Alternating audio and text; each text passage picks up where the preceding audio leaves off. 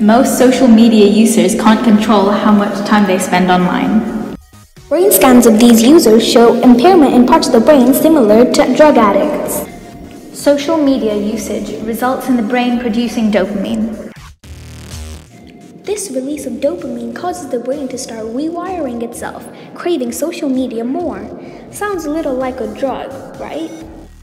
Brain scans reveal a clear degradation of white matter in areas of the brain that control attention, decision-making, and emotion. Heavy social media users are also worse at multitasking because social media reduces the brain's ability to filter out distractions.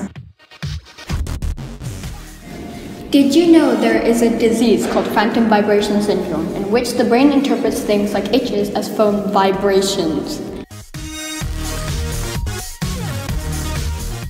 According to a study, people who meet online have more successful future relationships. No one really knows why, but it might be because people are more clear about their intentions and future goals.